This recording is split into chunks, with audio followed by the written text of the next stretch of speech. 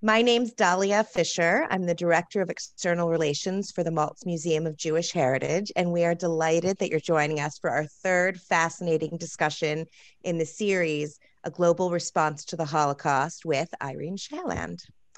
Tonight, Irene will take us to the islands and the boot, Cuba, Calabria, Italy, Malta, and Corsica, as we embark on a journey through the painful past and often controversial present of how and why various nations around the world respond to Holocaust remembrance. So now we're ready to meet the one and only Irene Shaland, author of The Tao of Being Jewish and Other Stories, which is notably available for sale in the Malta Museum store. At the store, by the way, is open by appointment. Should you want a private appointment in the store, just email wbain@mmjh.org and pick up your copy of The Tao of Being Jewish and Other Stories, among other wonderful Judaica and artisan items.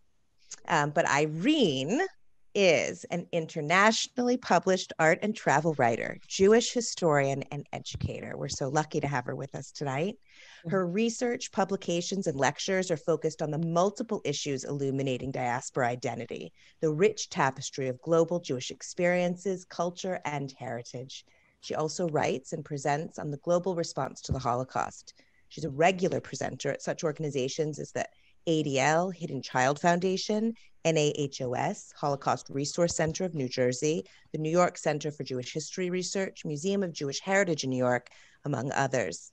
Irene's been lecturing here with us at the Malta Museum since 2014, and we're thrilled that she's here with us again tonight. Welcome, Irene. Let's get the program started. Thank you. Thank you, Dahlia. It's always been my great pleasure and honor to work with and for the Malta Museum.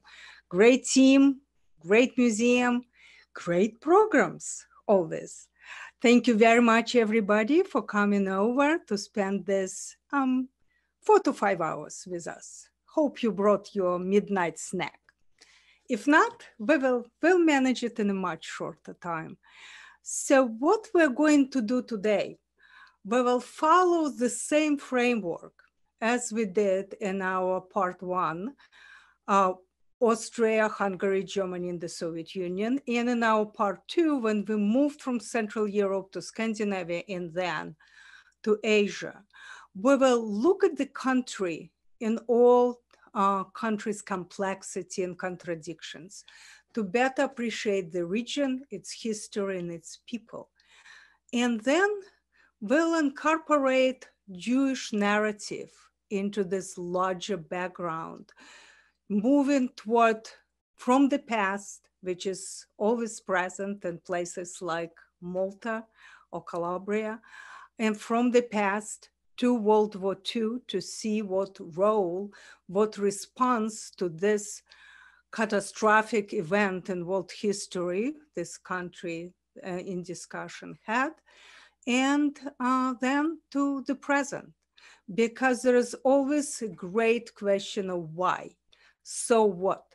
What we as people living in the 21st century, as Americans and as Jews, what's in it for us? What can we learn from Jews of Cuba, from the Maltese Jewish story, from Corsican or from Calabrian? So we will start with Cuba, which is separated from us by the longest 90 miles in the world. I call Cuba the chosen island after Marisa Gonzalez's wonderful book dedicated to her Cuban childhood, in which she stated to be Cuban and to be Jewish, it's to be twice survivors. And Cuba is quite an unusual place, a continent more than an island, less a nation, more than approximation. It's from my favorite book about Cuba, The Boys from Dolores by Patrick Simmers. Just look at that. Cuba has, contains half the land and people of the entire Caribbean. The area is immense, 47,000 square miles, stretched over 746 miles east to west. And it's home to the largest cities and busiest harbors in the entire Caribbean. And Cuba always thought of itself to be at the center of the world, or at least at the crossroads of the world.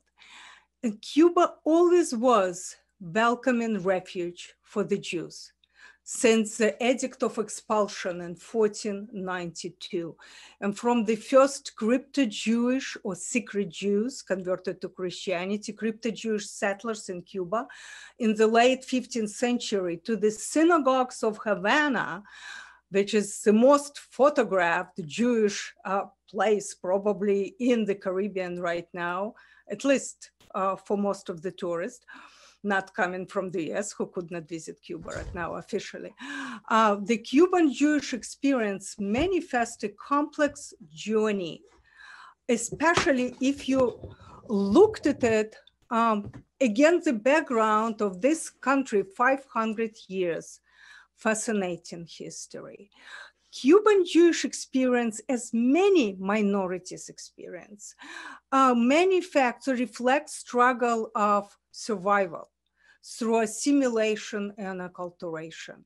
But what's unique about Cuba is that it's Jewish narrative based on a story depicting not a single community, but rather a mosaic of several, actually 5 different communities that varied greatly in their culture and their language.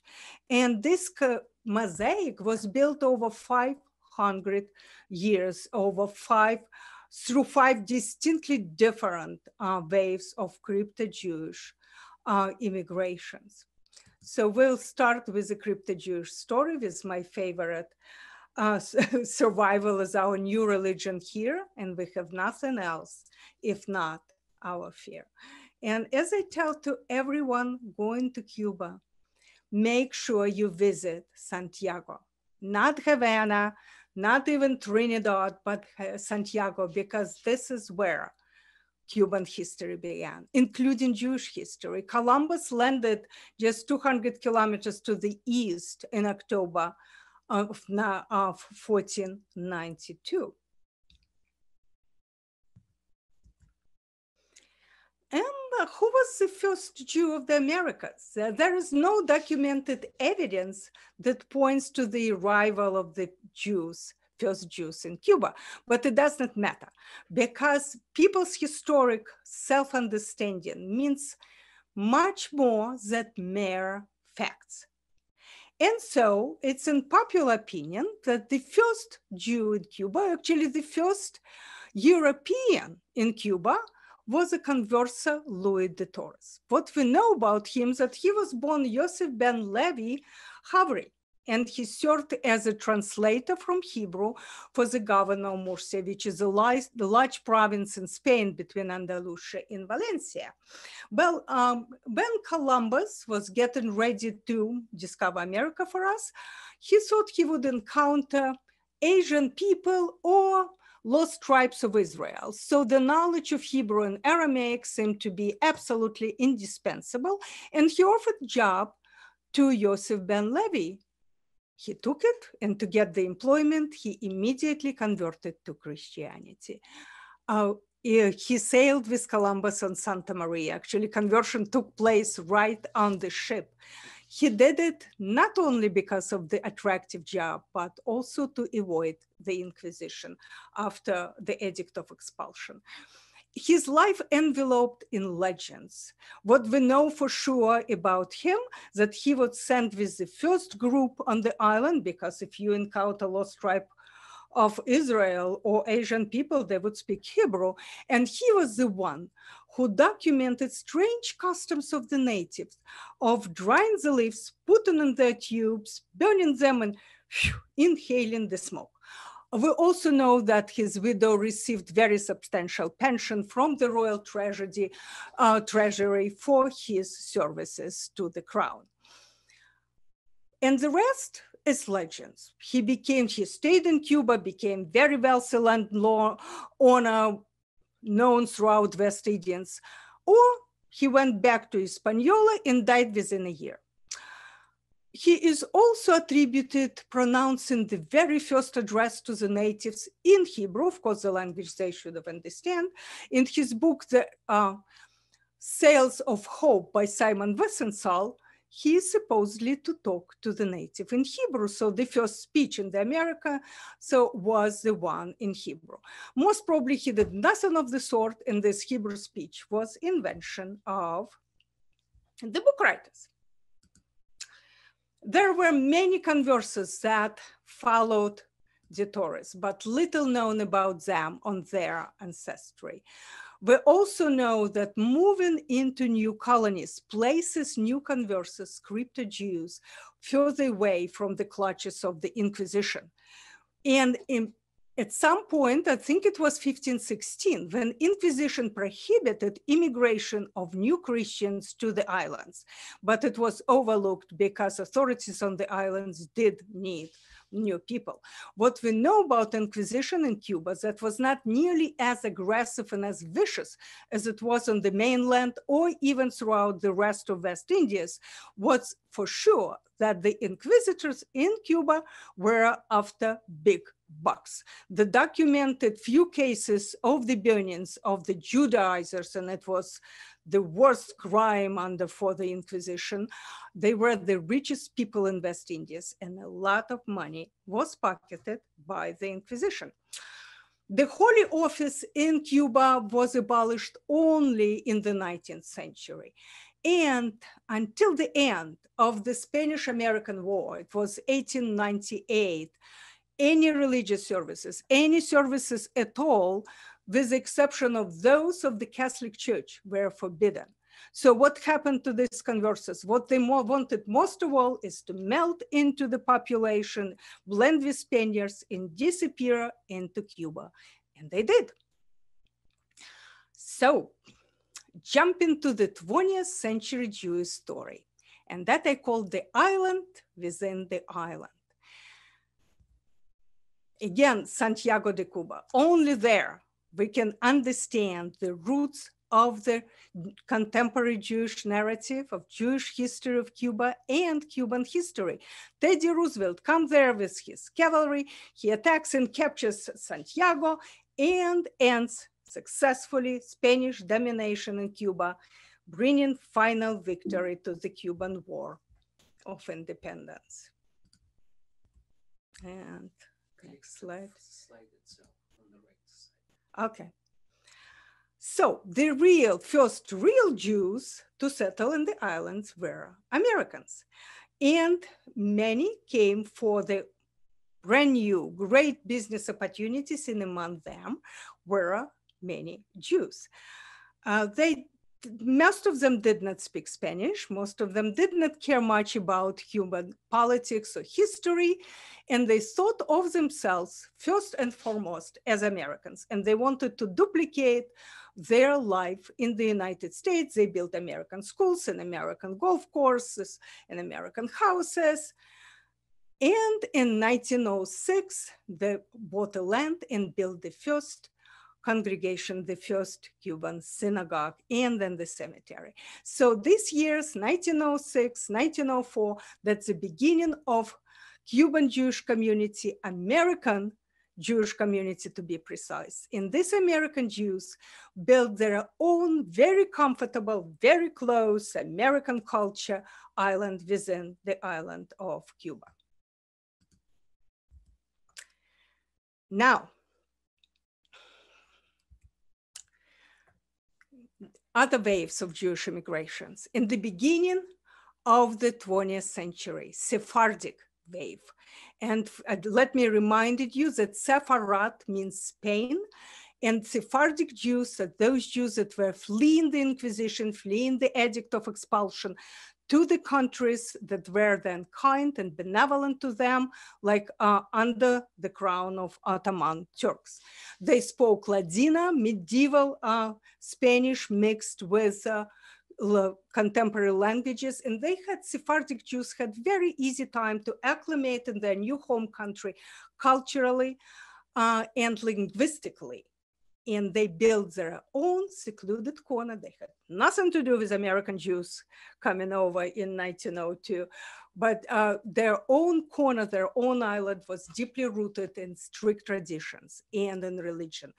Soon after, come Palakos, not all of them were from Poland. There were Ashkenazi Jews. Ashkenaz means Europe. So we call Ashkenazi Jews those that ended up in Europe and their culture is European rather than Middle Eastern or Eastern, like for Sephardic.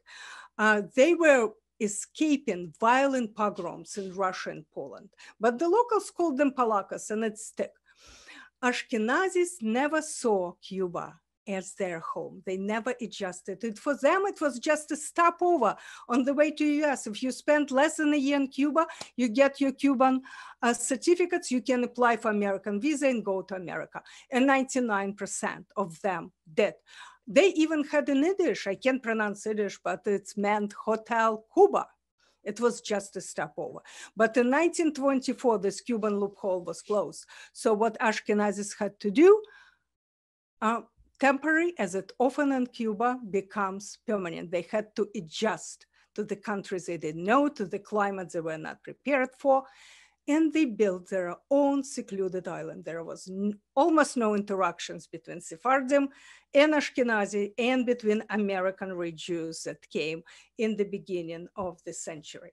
So we have islands within the island. Come 1930s, economic downturn was a cause, some of the causes for Cuban xenophobia, nationalism, and anti-Semitism, undoubtedly fueled by the Nazi Germans' consulate in Havana. And that was one of the main reasons for the tragic voyage of the transcontinental liner, St. Louis. 979 Jews on this liner were escaping Nazi Germany. They were not allowed to disembark in Miami. They were not allowed to disembark in Havana. They were sent back to their certain deportation and death. But then in a few years, situation changed. We all know about St. Louis, and it's often associated with Cuba forever. But there was something else. Batista came into power, and he had his own problems. He didn't care at all about immigration. And the fifth and the last wave of Jewish immigration of Cuba happens at that time. Between 1933 and 1944 or 45, different sources give different numbers, somewhere between 10 and 15,000 of European Jews were able to come to Cuba. Half of them were from Austria and Germany. The other half mostly from Holland and Belgium. And this Dutch and Belgian Jews negotiated with Cuban government to start brand new industry, diamond polishing. Alexis and mine, two wonderful friends, Judy Grace, she's a dancer, and Robin Truesdale, a filmmaker, they made a movie based on archival materials and on the personal Judy Grace story, whose mother was a child in Havana. It's called Cuba's Forgotten Jewels, a heaven in Havana, about this diamond industry. Within a year, and this these people couldn't bring anything with them. It was what they remembered. So they, within a year, built diamond polishing factories, over 20 of them throughout the island. Only thanks to their personal connections, they were able to bring in diamonds from South Africa through New York, polish them, send it to New York.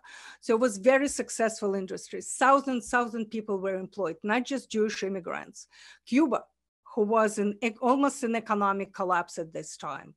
So Jews became upper middle class by the end of the war. Most of these fifth wave immigrants left, probably less than 15% stayed. So after the war, we have Jewry in Cuba divided into three large sectors. It's Americans, other Ashkenazi from Russia and Poland, and Sephardic. And each community kept to themselves. They lived as a separate entity. They built very successful, prosperous, comfortable island of their own. And they wanted these islands to last forever. But then Cuban Revolution happened. And I wanted to ask you if you can tell me who was the most famous Jew in Cuba. And I wish I could see your faces, because some people would say Che Guevara and said, no, look at him. For me, he looks angry Jewish or Jewishly angry. And I always remember my Polish grandmother who would say, Irочка, he's not really Jewish, but he has an intelligent face. So what's interesting about this brutal dictator, he was a very complicated person. He admitted on many occasions that though his friends, his contemporaries, admired strong men of the 1930s like Mussolini or Hitler, he could never do that. He could never be against the Jews because, it's in his own words, he himself was one coming from Jewish grandmothers from Canary Islands and Galicia. Interesting guy. Oh, good. Oh, goodness. So what happens? Again, since Santiago can come to his monument and talk about his legacy of the brutal totalitarian regime and many contradictions.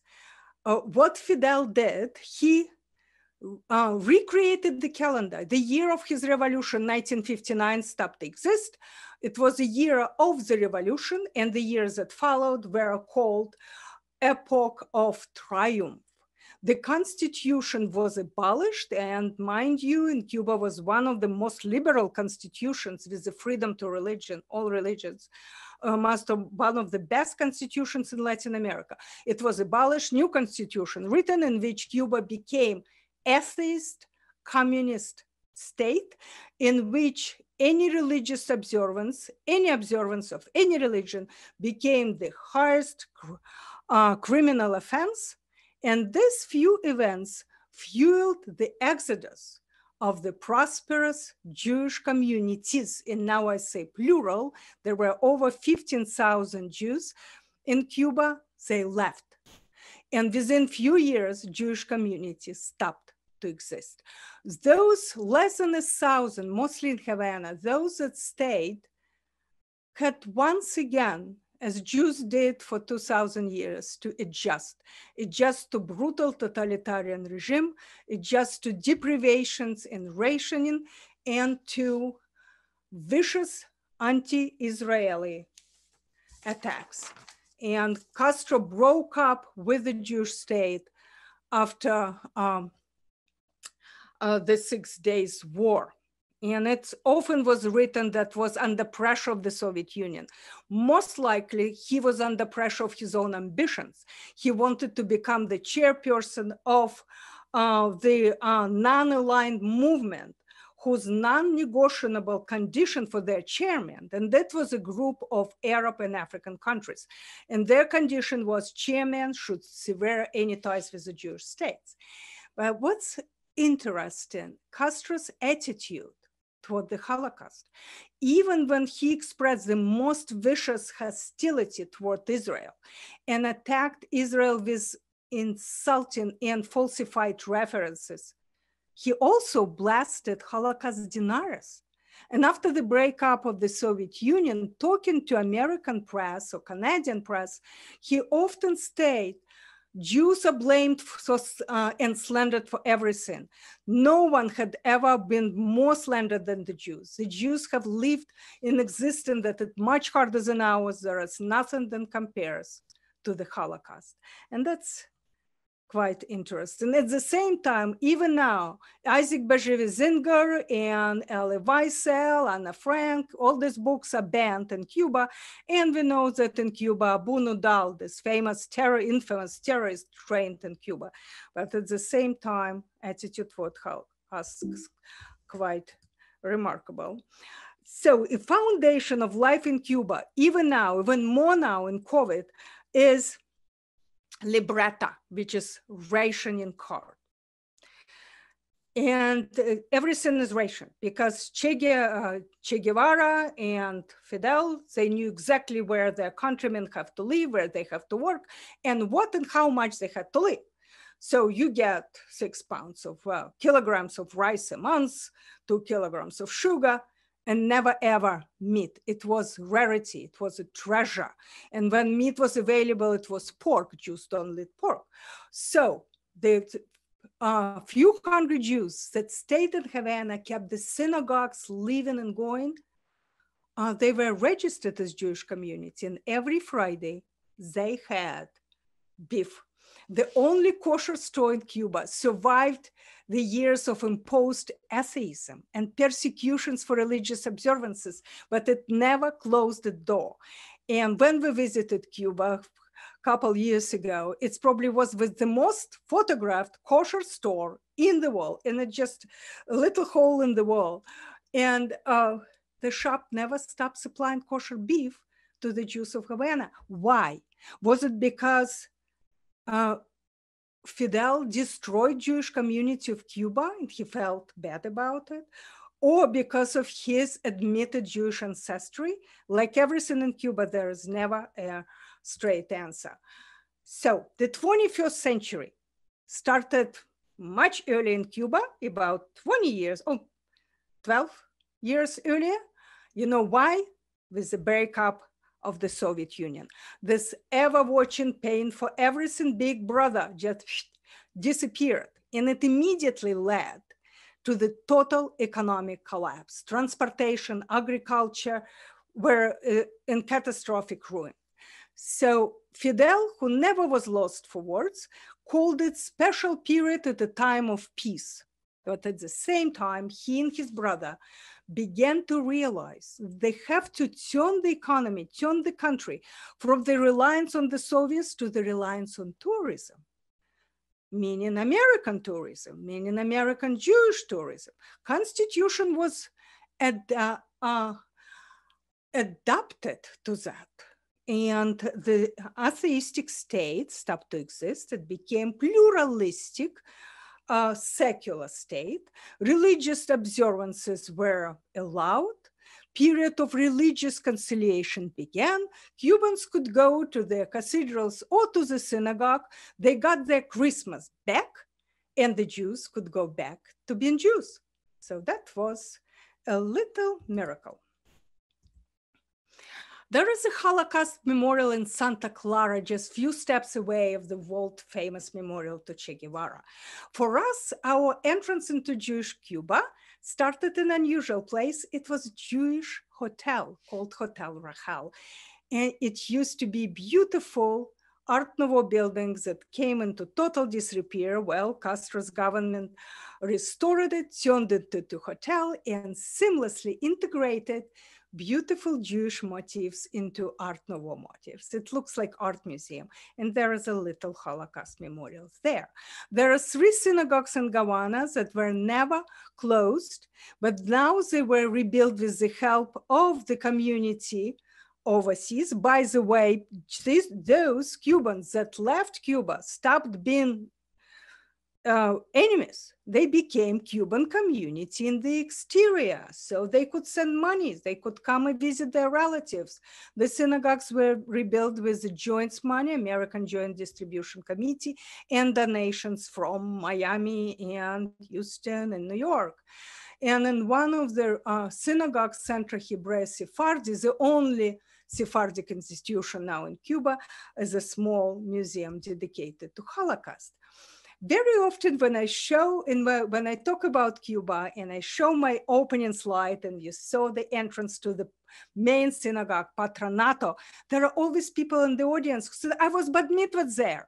My parents were married there. And it's a Patronato meets patrons. It was synagogue built, cost a lot of money, donated in before Cuban Revolution in early 1950s by Cuban Jews. It went into disrepair, and now it's the most visited synagogue in the world for the purpose of taking pictures and see how it's going.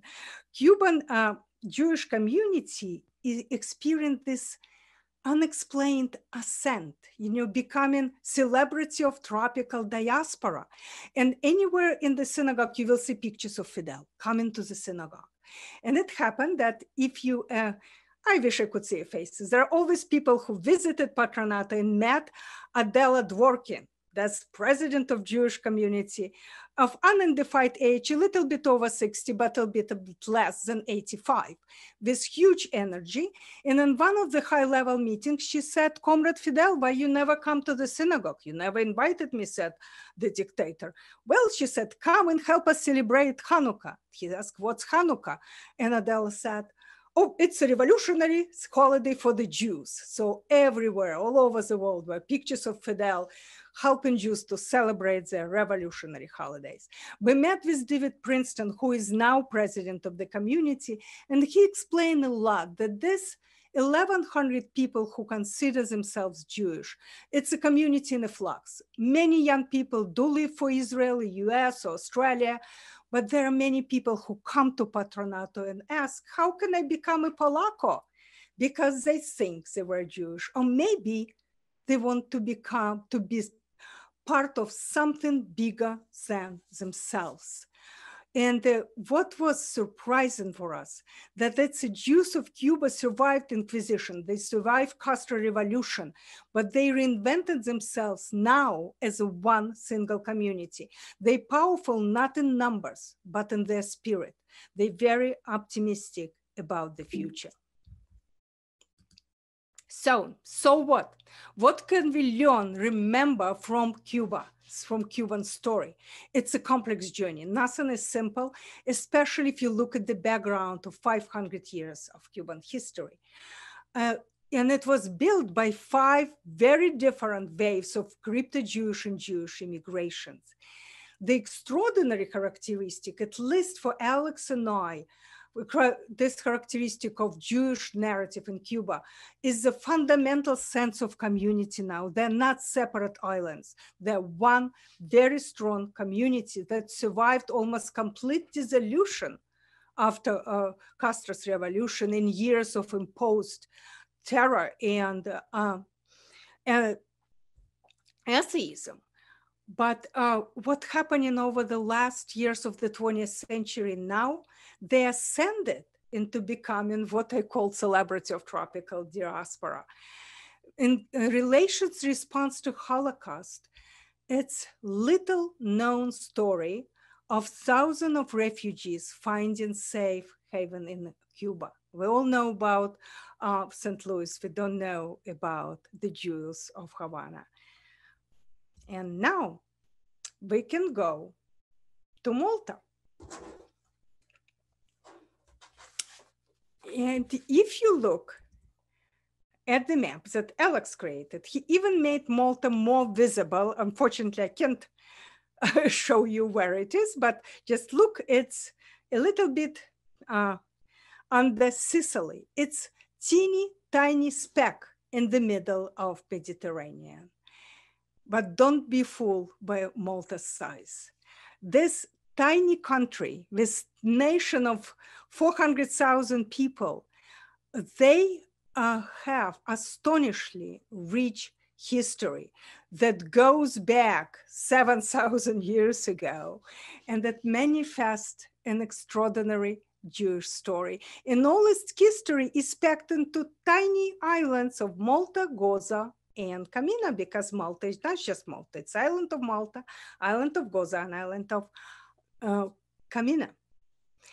And Malta was able to absorb influences of every major power in history: Phoenicians, Greeks, Romans, then Arabs and Normans and Swabians and Angevins and Spaniards. Everything was inside this Maltese culture, absorbed into Maltese culture. And Maltese history, and especially Maltese Jewish history, manifest a trajectory that's still under the radar for most historians. But what we see there, that from the Israelis, ancient Israelites sailing to Malta with Phoenicians 3,000 years ago. Then you have first Jewish tourist, I call him biblical St. Paul, who arrives in Malta in the 1st century of Common Era. Then you have slavery, Jewish slavery during Renaissance in Malta, during Knights of St. John rule, and to today's tiny, the smallest in the Mediterranean, very active, and blossoming Jewish community. It's very, very interesting. And to understand it, we have to travel through all layers of Maltese history, because that's the only way to see what Malta is all about. And this idiosyncrasies and surprises and great joy that experienced over these years up to contemporary community by the Jews of Malta. Well, in 1928, the paper was read for the Jewish Historical Society in England by Cecil Ross, a talented historian, and he quoted British Naval Admiral Lord Fisher: "Neither Jews nor Reds can exist in Malta. The Maltese are too much for either." And then with a tongue in his cheek, Ross said, well, the Admiral had much better knowledge of zoology, meaning Reds, than of history, meaning Jews, because Jewish presence in Malta goes back time immemorial. And for Jewish history enthusiasts to uncover the story, we have to go through Malta and its history and walk it and live it and breathe it. So we will travel through history, beginning with prehistory. And that's a fascinating period. It starts with 5200 BCE and goes to 800 BCE until Phoenicians colonized Malta. And it's a period that began with the arrival of man in the Maltese Islands and the appearance of this massive, enigmatic, strangely beautiful temples that all over islands of Malta and Goza. Who were these people who created these temples? Most probably they came from Sicily. They most probably had contacts, trade contacts with Sicilians. But what's absolutely certain, archaeology is certain, that this very sophisticated, artistic, and peaceful culture was created in total isolation. It's typical Maltese. These temples considered to be the oldest man-made structures on earth, much older than Stonehenge, at least 1,000 years older than pyramids of Giza. Well, why do we care? Because in one of these temples on the island of Goza, we can find, that was considered until recently, the evidence of ancient Israelites coming to go to the islands of Malta with Phoenicians. And that's Jantija temple, called by the locals, meaning the temple built by the giants. And you can see island, small and quiet island of Goza, where this temple is. And in this temple in 1912, two female archaeologists, and one was named Mrs. Cleveland, how interesting. They found this inscription in the temple right in front of the southern apse. And it's written in ancient Hebrew and Phoenician alphabet, to the love of our Father and then the name of God. Did ancient Israelites came to Malta with Phoenicians and then chiseled their prayer chiseled into stone using Phoenician alphabet? You might be disappointed that the current position of the Heritage Malta, which is supreme authority, it's like our Smithsonian, only more academic. It's supreme authority on everything concerning history of Malta. Very recently, their position changed, and it's considered to be 19th century forgery. Forgery or not, but it's almost certainty that ancient Israelites sailed with Phoenicians to Malta. It most probably was prosperous tribe of Asher and seafaring tribe of Zebulun, who were marine traders, just like Phoenicians, and their symbol was a ship. So as soon as you left Jantian, you found this plate, this stone, with an Israeli prayer, you moved from prehistory to history proper, or recorded history that began with the Phoenicians and lasted until the Roman conquest of our archipelago of Malta. And here you see the image of the ship that was a symbol of Zebulun tribe. So who were the Phoenicians? They were Semitic people who lived where now Israel and Lebanon. They were great maritime traders, and they discovered and mapped Mediterranean islands. They settled coastal cities like Palermo in Sicily, or Medina, they call it Males in Malta. They actually invented the alphabet, and that's their greatest gift of literacy. And you know, thanks to the Phoenicians and to Hebrews who came with them, Maltese language is Semitic. It's the only Semitic language that uses Latin alphabet, and it's the only language, Semitic language, that is one of the official languages of the European Union. So from Phoenicians, we jump into Roman period with the first Jewish tourist, biblical St. Paul. I am Saul, a Jew born in Tarsus, and he was shipwrecked in Malta in year 60 of Common Era. He persuaded the governor and most of the people convert to Christianity and considered the spiritual father of Malta, of the nation. And Maltese are very religious people. It's a Catholic country. They have 365 churches. You can go to different church every day of the year. We wanted to see catacombs. In Roman times, there could not be any burials within the city limits, so the dead were buried outside the city. That's catacombs of St. Paul near Rabat. It's a small city, suburb of Medina, the ancient capital.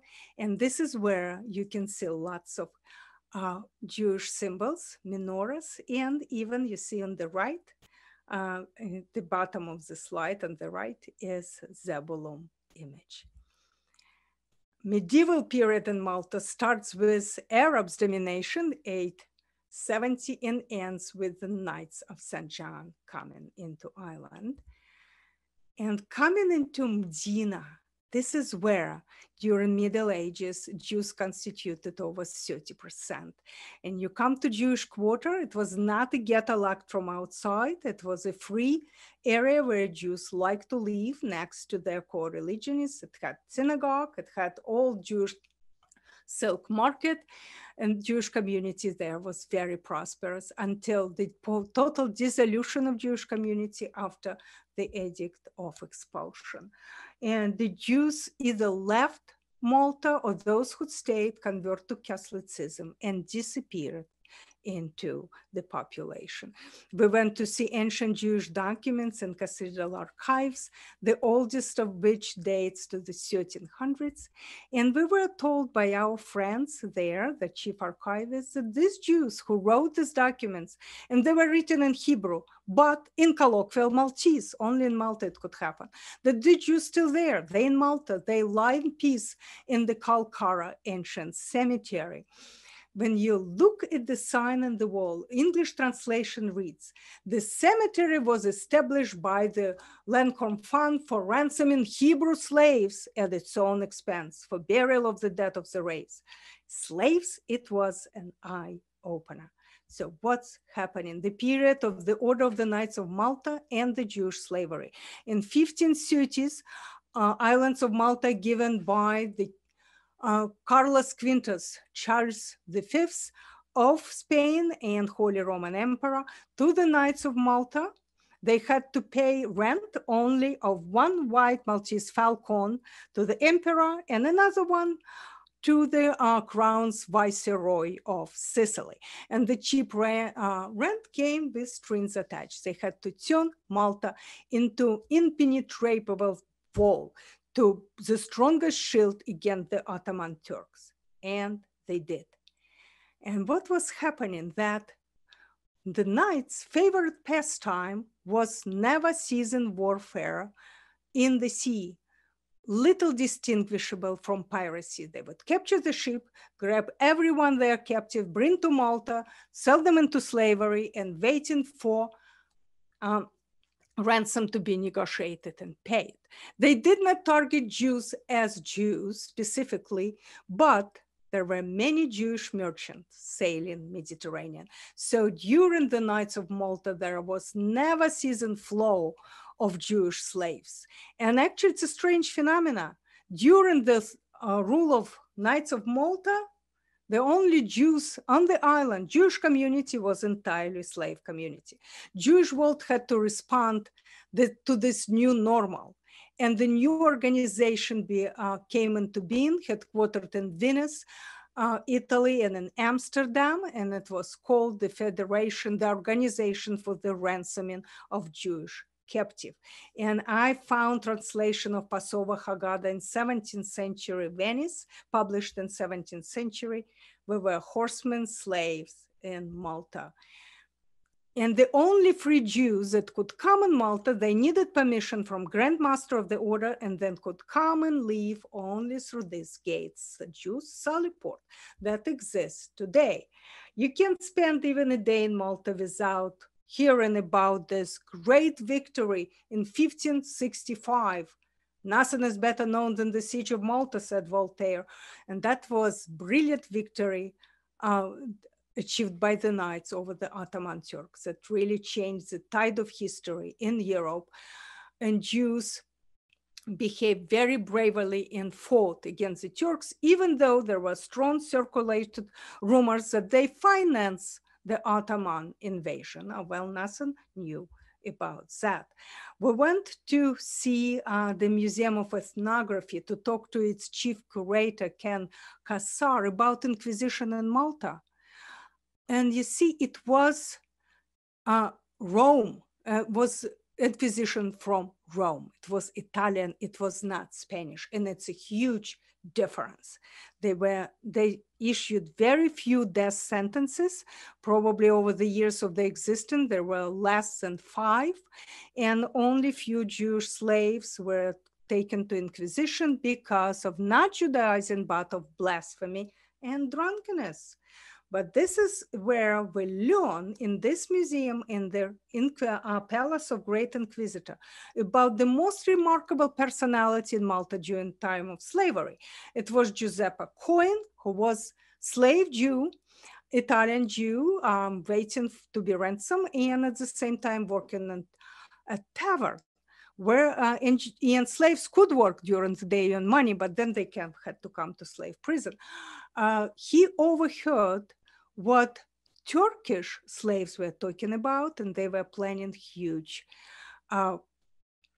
revolt that would end Malta domination in the Mediterranean. And so Cohen came to Grandmaster, told about the plot.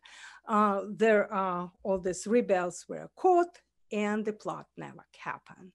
And what happened to Joseph Cohen? He was given huge pension and, of course, freedom, and remarkable mention in the main street of Malta. And we could see in Archaeology Museum this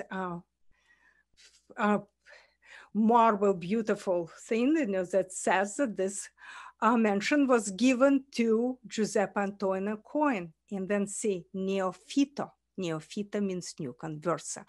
Our Cohen was not a Jew anymore, and everybody could see it, that he was a Jewish, not a Jew, but Christian merchant, and they could trust Cohen the merchant. So the slavery ends with Napoleon, 1798. Napoleon comes, he abolishes the slavery, gives Jews all the human rights, and he banishes the order.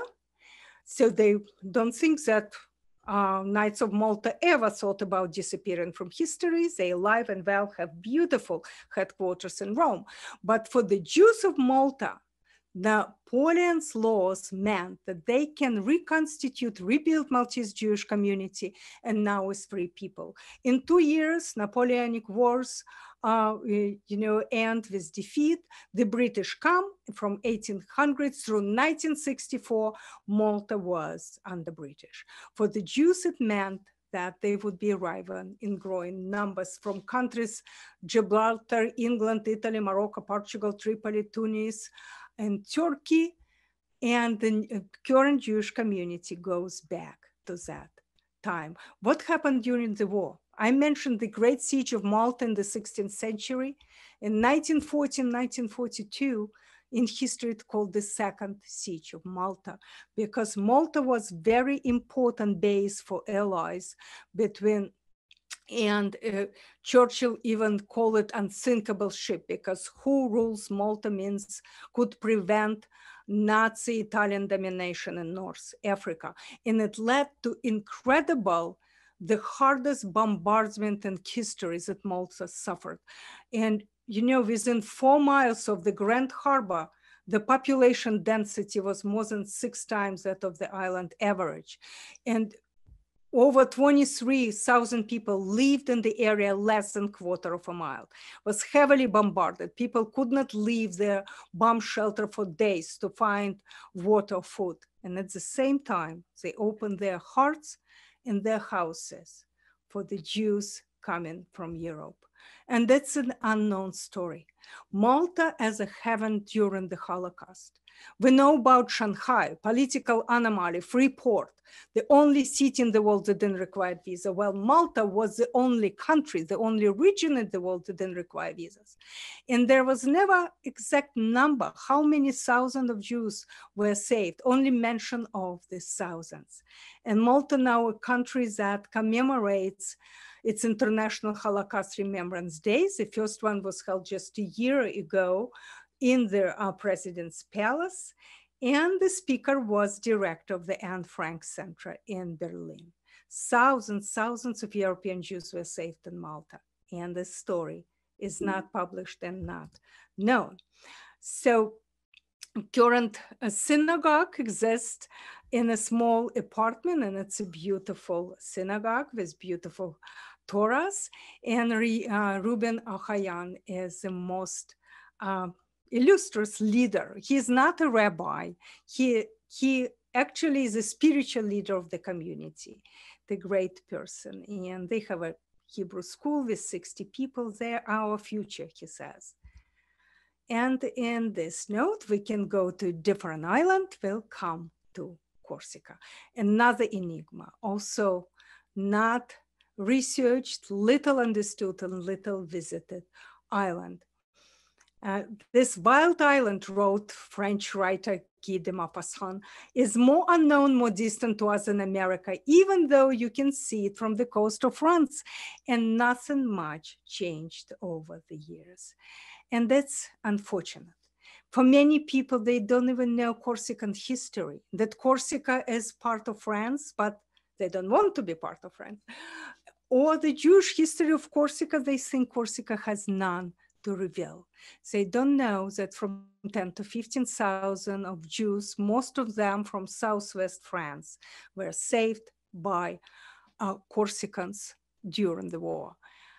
And it was due to their generous heart, always open to those who seek refuge from persecution and cruelty and death, and the secret power of omerta. Omerta is a code of silence for mafia that tells you under any circumstances you should never ever cooperate with authorities. An entire island did not. It's incredibly beautiful island. We were falling in love with it with every turn of the wheel of our rental car. Called it the most beautiful marina probably in the world. Bonifacio, we left our heart there. And the first tourist was Homer, who described it in Odyssey. It's incredible beauty. The Corsican history from the bird eye view could be very brief, but it's very rich. Starts with prehistory, with megalithic menhirs. And menhir is a man-made vertical slab of stone, like Stonehenge, except in Corsica. They all have faces. They're statue menhirs. They have different faces and they're armed. In the 11th century, Corsica was granted to Pisa by the Pope. In 100 years, Corsica was divided between Pisa and its arch rival of Genoa, and Genoa stayed for over 500 years until in 1755, Pascal Paoli, called the father of the nation, founded the Democratic Republic of Corsica that lasted only 14 years. So the only period that Corsicans were free from any foreign power. Well, when Italians officially relinquished any claims to Corsica, they secretly sold it to France. And France stayed. Now Corsica is part of France. And the symbol of Corsican independence was from Paoli made it as a flag of Democratic Republic of Corsica is Morse hat. And it's a strange symbol. By its curious wink of history was brought by the conquerors, Aragonese in the 1300s. They wanted to brag about their victories over the Moors in Spain.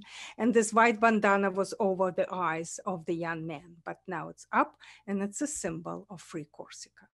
We went to Filitosa, which is managed by our friends and owners.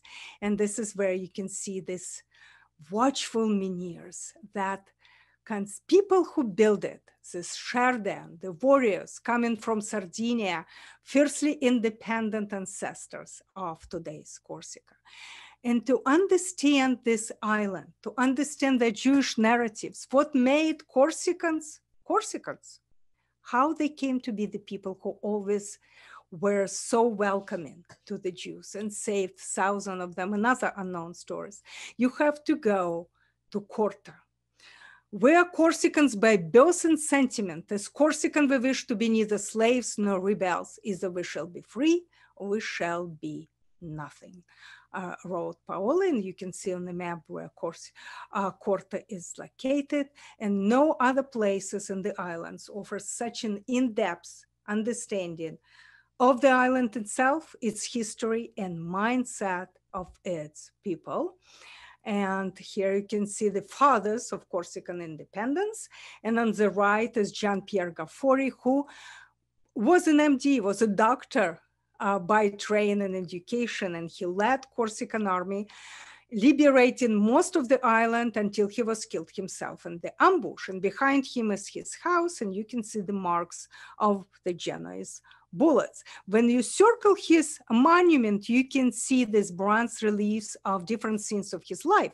His wife Faustina is a national hero. She was fighting next to him, and during one episode, as the legend said, when their son was captured by the Italians and used as a shield, the Corsicans hesitated, and so she yelled, "Don't think about my son, think about your country." She was not a Jewish mother, I think. Well, Pascal Paoli comes into scene in 1755, and he liberates Corsica. He establishes the Democratic Republic, writes its constitution, establishes full rights for women and the Jews. Corsica was the first country in the world proclaiming full freedom for the Jews, 1763, 27 years before the United States, 28 years before France. And it was Pascal Paoli, father of the nation, and Corte is the symbol of the island, and the citadel was the university that he founded that lived not much longer than the Republic, was closed by the French and opened only in the 1980s. And as you see on the right is the entrance to the National Palace where independent state was born. And here we come to the Corsican Jewish narrative. Again, an unknown story. When Pascal Paoli proclaimed the Jews have the same rights as Corsicans because they share the same faith. And it's a long story. They were not the first Jews that Paoli invited to come to the island to help to build the economy after 500 years of foreign domination. There were Jews coming in 9th century from Egypt, in the 15th century from the south of Italy after Edict of Expulsion, after violent pogroms in Padua, at the end of the 17th. All of them were taken by Corsicans. They stayed on the island and they disappeared into island. They assimilated, they intermarried, they made it home. And what stayed, the names like Gabriele, Jacobi, Padavani from Padua, Rossi, Simeoni, they bear the legacy of those settlers. And Corsicans are sure that Jewish story is part of Corsican soul, that most Corsicans, they say about 30%, some say most, they have Jewish ancestry. Paoli invited Jews to come mostly from Livorno, from Italy and from Catalonia in Spain. We know for sure that he founded El Rus, this little city. It was a new port near Calvi. And he wanted the Jews, as he wrote, to settle among us and granted them all the rights as Corsicans. And these Jews also seem assimilated. So now we will go to Ajaccio and to Napoleon, another great champion of the Jews, who told his doctor in St. Helena, I wanted to free the Jews to make them full citizens. I instead insisted that they be treated as brothers, since we all are heirs to Judaism. He was born in Ajaccio, beautiful city, capital of the island, birthplace of Napoleon. Everything in Ajaccio about him, including his mansion where he was born. And I absolutely cannot let you leave Ajaccio without coming to the Palace Fash, which is Museum of Fine Arts, which was the museum and the palace owned by Napoleon's uncle, Cardinal Joseph Fash, great collector of art. Just 6 years older than Napoleon, he first was very close to his ambitious nephew and proud and very supportive of him. But then they broke up. Why? Because of the Jews. Do you know, said the cardinal, the Holy Scriptures predict the end of the world when the Jews are recognized as belonging to Christian nation as equals. And for the Jews, Napoleon is a great champion who, in the wake of Napoleonic Wars, as it says in many Jewish studies, he brought the walls of ghettos down, liberated the Jews of Western Europe. So what's happened in the 20th century? And it's a different story. Ajaccio, again, it's only fitting that would become safe haven for the Jews during World War I, the city where Napoleon was born. Ajaccio port becomes entrance to new safe life for the Jewish refugees. There were about 1,000 of them. They came from French Mandate territories like Syria, Lebanon, because the world where they were safe and prosperous, the Ottoman Empire was falling apart. The French allowed them to come to France, but not exactly.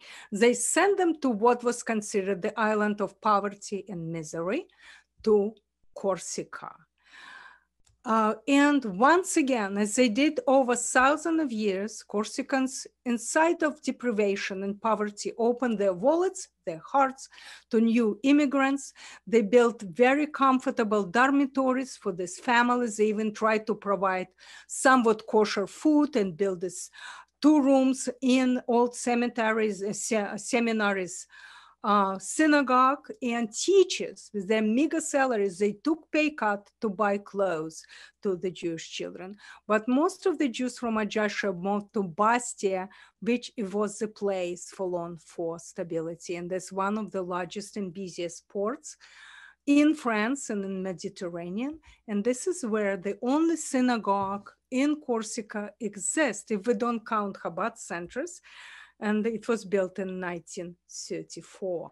It's mostly closed, open only for holidays, and very few Jews that trace their ancestry to the 1920s, to Tiberias or other places in the Middle East. Only few of them left. And I want to just tell you for a minute about the mystery of Omerta, why Corsica is called the island of the just in Jewish recent history. Bastia was the main port of entry for the French Jews who were seeking asylum. And Corsica became that safe haven because of Corsican heart, always open to persecuted, and to the Omerta, the code of silence. They would never cooperate with Vichy authorities.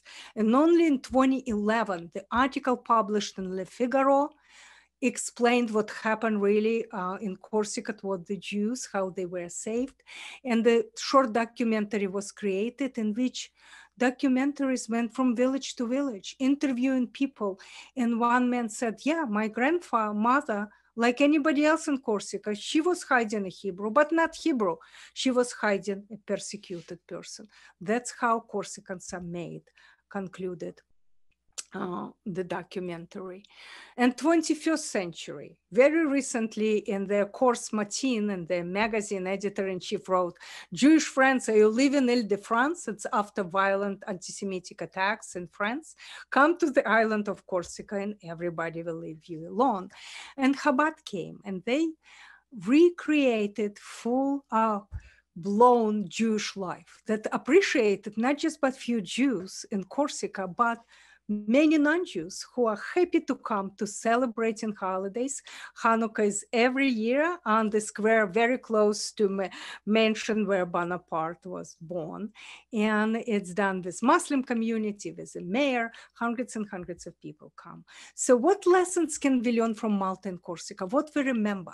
That first of all, the history of the Jews in Malta and Corsica goes back in Malta to times immemorial and to at least a millennium in Corsica. And both countries were safe haven for Jewish refugees during the Holocaust. Malta is the only country that didn't require visas, and Corsica was the only region in the world where Jewish refugees throughout centuries were never persecuted, but always embraced. And see, Corsicans never differentiated between the native and foreigners, and they hate public display of religion. Maybe that's why they accepted everyone. They didn't care who you pray to or you don't pray, and the word Jew does not even exist on Corsican language. And now we come into the boot, and I hope we have just a few minutes to talk about that. Calabria, see the end of the boot, just 4 kilometers separate Calabria, the tip of the boot, from Sicily. And again, remember who was the first tourist in Corsica and Bonifacio? Homer, and he got us here as well. He described the Straits of Messina in Odyssey about the ship, going between Scylla and Charybdis. It's in Odyssey, book 12. Very interesting guy. He goes ahead of us everywhere. Well, the Jewish history of Calabria goes back at least 2 millennium. You know that in Sicily is the oldest Jewish community of Europe, Hellenized Greeks, and most probably they came to Calabria as well, though there are no archaeological evidence of that period. And it most probably were Hellenized Jews that brought citron or etrog to Calabria. Now it's the most prized etrog for religious people in Israel and used for celebration of Sukkot. I want to take you to a small town, Bova Marina. And why? It's a beautiful town like any other towns in Corsica. It's embraced by Ionian Sea on one side and wild mountains on another. And very little can predict what's going on in this town, that there is a Jewish narrative that shows that there is interesting story is unfolding. It's an unlikely place to witness Jewish history, but that's where the remains of the old synagogue, the oldest synagogue in Europe, second oldest is in Ostia near Rome. And this remains of the synagogue tell you the stories that says as much about the Jewish past as about Jewish future. Here is the synagogue in the beautiful mosaic, Solomon knot, and on the left probably remains of mikvah, ritual bath, and look on the right, huppah. That was a wedding in June 2019. The first wedding held at the site of Europe's second oldest synagogue in 1500 years since Talmudic time. And this girl, the bride, she is a student of our dear friend, Rabbi Barbara Oyala. La Mesia Terme is a large town in Calabria that tells interesting Jewish story, entire history. Because many people in Calabria are descendants of Jews that were fleeing edict of expulsion and inquisition, coming to Calabria, hoping to find safe haven. They would settle in Reggio, in the capital, on the coast. Inquisition would come here. They would run up to the mountains. And this is where they kept their traditions and memory alive, even though they lived the life of Catholics. But many remembered who they are and tried to maintain Jewish religion in their cellars. They're in the middle of the city's monument to Frederick II. Why? He's considered the defender of the Jews only because he was against blood libel. This statement that Jews use the blood of newborns to make them matzah. He wrote to Pope and he made blood libel criminal offense in his lands, which were Sicily, Sardinia, and Calabria. And if you think that this balcony reminds you of those you've seen in Sevilla, in Andalusia, it is, because the people who built it were those refugees from Inquisition from the south of Spain. And do you see the arch on the left? That's how people coming to Lamezia and other cities south of Italy knew that through this arch they could get into Jewish quarter, old Jewish quarter. In the left, you have a very typical church. What's atypical is, look at this rose window. If you think of rose windows of great European churches like Chartres Cathedral or Notre Dame, they're round. And what this one reminds you of? Jewish star. This used to be a synagogue. And this Jewish quarter sign that was dedicated by the mayor of Lamezia Terme and me and our dear friend, Rabbi Barbara Auella. In the Jewish quarter, she tells fascinating stories of Jewish history of her ancestors. Her father secretly studied with the maestro. Nobody never knew the name of the man who taught him Judaism. What was going on during the war? Racial laws were introduced in Italy in 1938, and segregationist laws Mussolini tried to implement. However, until 1943, until September 1943, when Germany takes over and installs the puppet state, Italian socialist country, only then the deportations took place. Before that, Italy was a relatively safe place for a number of European Jews, refugees, and for Italian Jews. So among the 45 population of Jews, about 40,000 Italian Jews, 5 were refugees from other country, close to 8,000 were exterminated during this time. When you think of Italy, you probably remember that it's written that usually in Italy were only police and deportation camps. There were no extermination camps. There was only one in Trieste where 3,000 Jews were murdered, and now it's a memorial. However, there was another camp, a camp like no other, and it was in Calabria, Faramonte camp. It was the transitioning camp from which people, 4,000 European Jews and Italian Jews, had been sent to concentration camps, but all of them survived due to the hearts and minds and courage of impoverished peasants, Catholic clergy, police, and soldiers. It was a camp, but it had the library, it had synagogue, few weddings took place, every family had their separate beds with clean linen provided by the peasants. Children were often taken for pony rides on Sunday or eat some homemade pies or even gelato. There was camp hospital. When the Nazi would come and want to deport the Jews, there was like theater. The camp inmates, under supervision of Catholic clergy coming from nearby villages, they pretended to have typhus or other infectious disease, and there were signs that people behaved like very sick people, and the Nazi would leave. So all 4,000 people survived. And Rabbi Barbara, and on this right photo, you can see she's on the left. She organizes seminars or conferences every year. Of course, this year was lost, bringing survivors from this camp. And here she is with Judith Itzhak from Tel Aviv.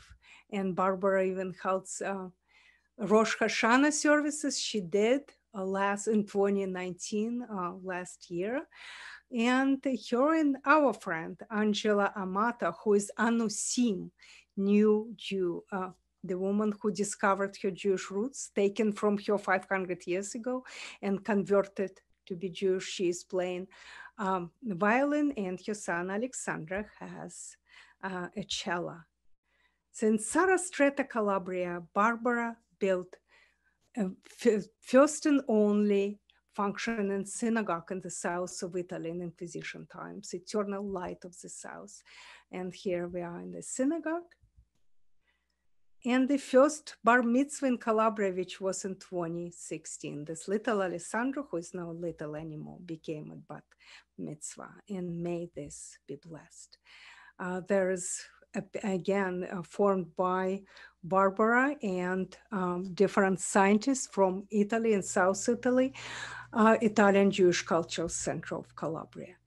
What lessons can we learn from this tip of the Italian boot?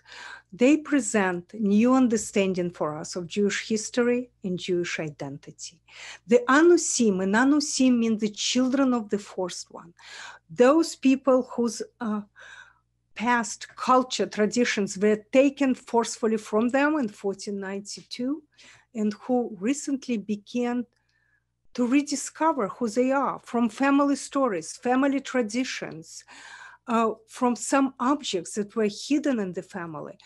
And as Barbara says, the Anusim descendants whose heritage was so cruelly stolen, hidden and ignored, sustain their history in their flesh and blood. And it is the call of blood that drives a continuously growing number of Bnei Anusim, children of the first one, to search for their historical legacy and reclaim it. There is another lesson. It's an unusually optimistic story in the world Jewish narrative. It's a return of the Jew. In response to Holocaust, Faramonte is a camp like no other. There are no formal memorials in Calabria, but this camp museum is a true memorial to the heart and soul of Calabrian people. And now the end. And you can read more stories in my book, and I'm writing a new book now on the stories of Mediterranean. So we'll be happy to take all your questions, and thank you very much for sticking with me till the end.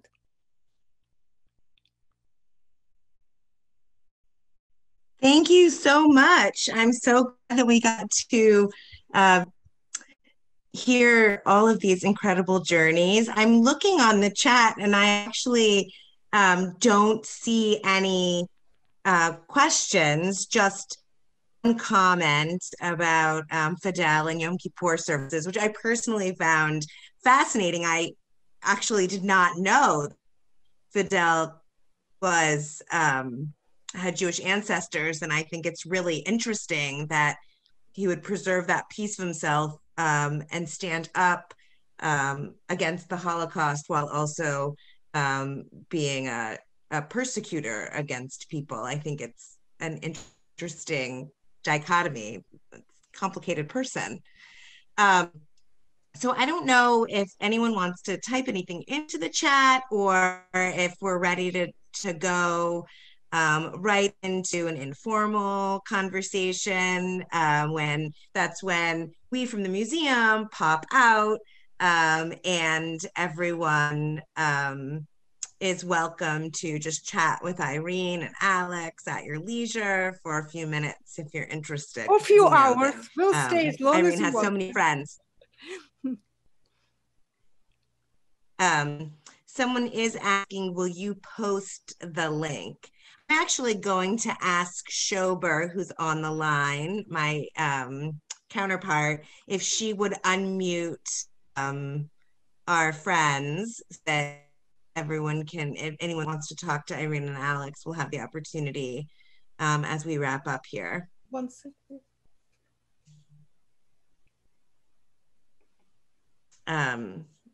So our friends from CLLD are asking to post a link. Hi, Irene. It's Bonnie Sussman. How are you? Oh, Bonnie, where's Jared? Right over here. Right here. This was fabulous. We want the link. And you can invite all your Kulanu members for the link. I know Rabbi Barbara very well. She's on the Kulanu board. She is, oh yes. And I will be doing a talk. Barbara invited me to do a talk for their cultural center on Sicily, Sardinia, and Calabria. And so I will talk to Italian and American and international audience. Okay. That was terrific. We're going to leave. Thank you.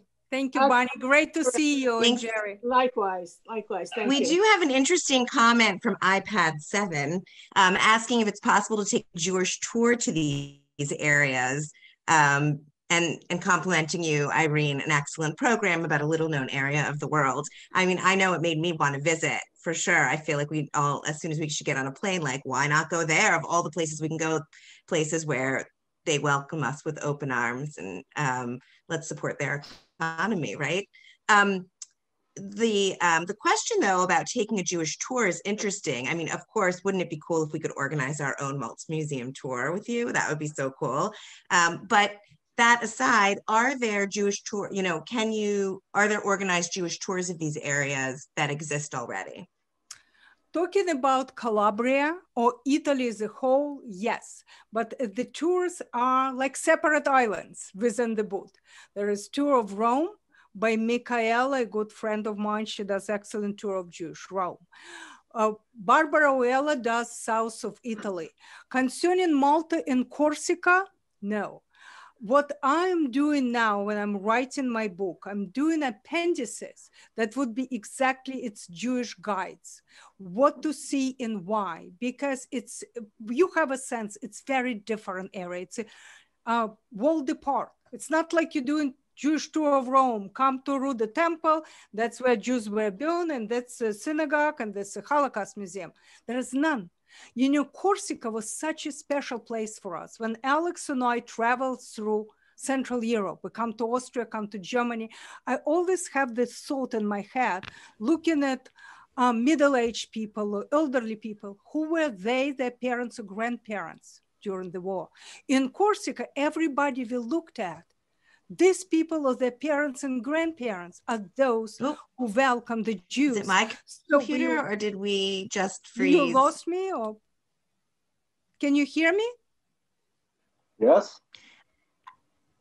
I don't know if it was my computer. I never know, right? Like, is it me? Is it something else? So I just probably should have waited it out, but. So my book would be Guide for Jewish History of Corsica with specific places. And the same about Malta, specific place after you read the chapter on this part and then the guide, the place, why go there, what would you learn? So with definition, why, and the location. Can you hear me or I'm muted? It seems like. You're not muted. I think there was just a little, for me, there was a little interference, but it could have been my computer. So that's so exciting that you're creating these Jewish travel guides in these unknown parts of the world. That's exciting. Not unknown parts, there's little known. Little known, right. Little known, yeah. Especially for us, for American Globetrotters, I know very few people who even thought about going to Malta. Where is Malta, and is it country or is it colony, and going to Corsica? And for people who like outdoors, it's heaven, forget history. Just climb the mountains. That's so wonderful. So we're approaching 8:30. So I think it's time for the museum to call it a night. We're going to wrap it up. We will leave the line open for a little bit longer so that everyone can chat openly with Irene for a little bit. But we will formally close the program. It looks like you have another question coming in though, and it's why Jews assimilated in Malta and Corsica? Well, let me start with Corsica. The Jews that came in the 9th century from Egypt, it's known that there were thousands, at least thousands of families coming. If you remember the map, if you don't, trust me, it's on kind of on the middle of the eastern part, Porto Vecchio, beautiful, beautiful city. They came there, did not stay there. It's documented, recorded. They almost immediately rushed up the mountains. Who were they running from? We don't know. What we do know that these people wrote and spoke Hebrew because the ancient Hebrew documents in churches in the village called Levi, and then they disappeared. And then the same outcome from the next wave after the edict of expulsion, people melt into the mountain villages. And then after Padua pogroms, and Padua was part of Venice Republic, and we know Viennese attitude towards the Jews, read Shakespeare, The Merchant of Venice. So the same, only the name stays. And even in El Rus, that named El Rus because of the Jews, the natives had difficulties pronouncing the names of the Jews coming from Italy and Catalonia, but many of them, it's at least it's stated that they had red hair, like me. No highlights though. And so they called them a Rus, meaning like red-headed. They also melted, you know, so why? Was it because of Corsican aversion to any public display of religion? Was it because of they were so welcoming, people felt at home, was very difficult to maintain Judaism, strict laws, and they were separated from the rest of communities? But who knows? But what speaks about Corsican soul, it's what the role they played during the Holocaust. And I think it's incredible story. And Corsica submitted official request to Yad Vashem, a museum and center dedicated to Holocaust in Jerusalem, submitted request for Corsica to be an island of, there's the Gentiles, what they call this? They recognize the special island that saved the Jews. And I don't know what happened to this request. We know that Denmark is the only country recognized, but you know, Corsica is not the country, they're officially part of France, but it's definite that that's what people did. So it's, but now Judaism is alive and well because of Chabad. And they accept everyone. Everyone could just come and said, you know, I think my grandparents were Jewish and my name is Simeoni, whether it's biblical or it's not. And I want to come, okay, come, you know, learn from us, let's stay for the services, go to school. There are many children coming to school. They have over 100 children. Some of them not Jewish at all, but parents send them there, learn about Judaism. So it's an interesting story. Irene, and Malta is different. You know, this Jewish population during Renaissance, during Knights of Malta, were slaves, protected by Inquisition, because Inquisition was very different in Malta. But now they have small Jewish community, about 200 families, very active, very vibrant. There is Chabad also, but Chabad are Jews in Malta. They function for people who come in to visit, who want their wonderful restaurant, L'Chaim. Everybody likes this restaurant, very Israeli. But there are Jews of Malta. And they had, you know, their services interesting. They're Sephardic style services, but they use Ashkenazi prayer books. I think only in Malta they do this kind of things. I just wrote a note. Irene, thank you. I'm hopping off. You are now the host. You're welcome to stay and chat with any of your interested guests and friends and followers. I wanted to take one more second to thank the Holocaust and Humanities Center, who's a partner with us. Please remember that we are entering into this really important partnership, which expands Holocaust education across the state of Ohio. And you know, they run a significant amount of programming that we're amplifying here, and our programming tonight is also amplified in Cincinnati. And so that really stretches our reach and expands Holocaust knowledge and education. That's fantastic that you have partners like that. Lowers boundaries to access and or visit our stopthehateohio.org.